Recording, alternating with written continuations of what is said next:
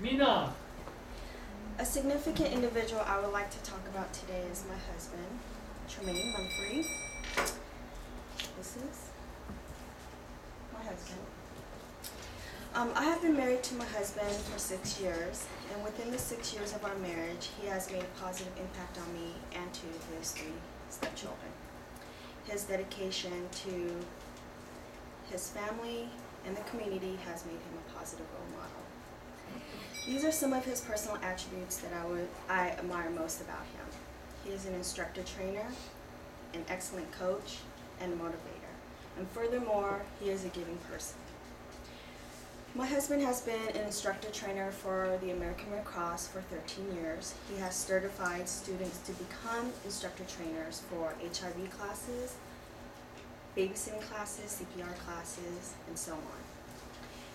He has also been employed with Mariners for 13 years, and in his line of profession, he has the education and the knowledge to teach security and safety classes for businesses and individuals.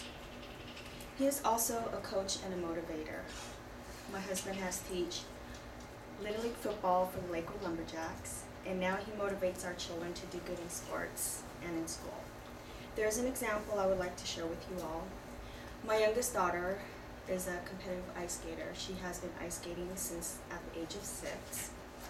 And throughout the years of her competing, she has always came in first place. Well, one of her competitions, she came in 4th. Although she played, she couldn't understand why she came in 4th place. So when she got home, she talked to her dad and said, "I was the best, I should have been first, they should have been last." He said, "You know, I have watched you practice throughout the years, and when you first skated, you skated 110%.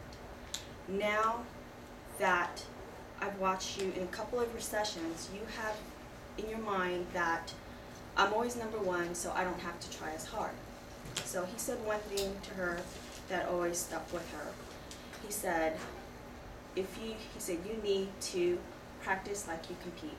She didn't understand what that meant. He said, if you practice sloppy, you're going to compete sloppy. So if you practice really good, really hard, you'll take that to your competitions.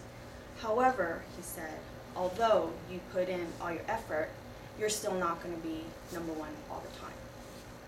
And so that has stuck with her, and she has been skating for 7 years, and she has evolved as a very competitive skater. At the age of 9, she landed her axel. At the age of 10, she landed her double jumps. In addition, my husband is a very giving person. He never forgets a birthday, anniversary, or a special event.